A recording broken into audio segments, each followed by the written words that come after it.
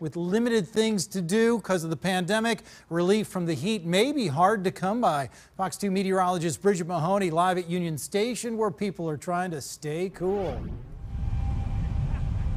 Yeah, and there's actually been quite a few people out here. And you know, Glenn, when we talk about tornado warnings as well as severe thunderstorm warnings, people listen and they react to help protect themselves from those dangers. But all the times when we talk about heat advisories, a lot of people just really ignore that. But what's important for people to understand is weather like this can still be dangerous. The sounds of summer. But with summer comes heat and humidity taking over. And it is cloudy. 92 feels like 100 downtown at the Arch. And with sweet treats like SpongeBob melting in minutes, it may mean it's time to get inside or at least stay in the shade. Basically, when I walk around Forest Park, we're trying to stick to the shadiest places. And anytime you walk near the water, oh my gosh, it's so much cooler. And you may be thinking, it's St. Louis, we can handle the heat, but it's important to remember heat is the #1 weather-related killer. It kills more people than tornadoes and lightning combined. I'm a mom of 4. I like to go, so I just try to make sure they stay hydrated no matter what we do.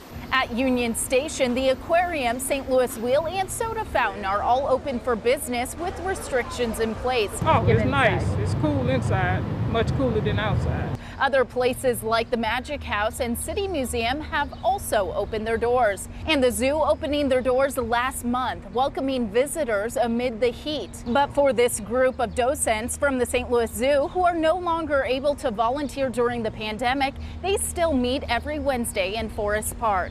It would be nice if it was about 10 degrees cooler, but we're here. So no, I guess it doesn't bother us.